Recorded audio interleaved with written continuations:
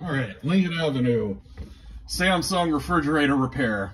So, finally got it apart. You see all my paper towel down there. This one got really, really bad in not that long a period of time.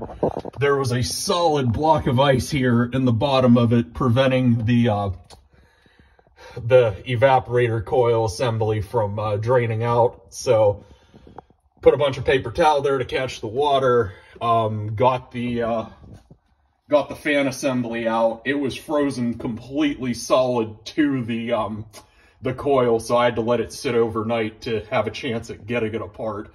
There was a bunch of ice sitting on the outside. I've already taken off the back panel and replaced the drains in the back, so that's done.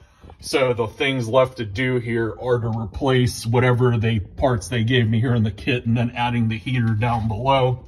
So it's like I think it's like a $70 fix, and these things are basically good for a pretty long time. So put in a new water filter, so that's all finished. And pretty soon it's going to be going in the kitchen. So I figured now was a good time to do it. And that'll be it for now. Thank you.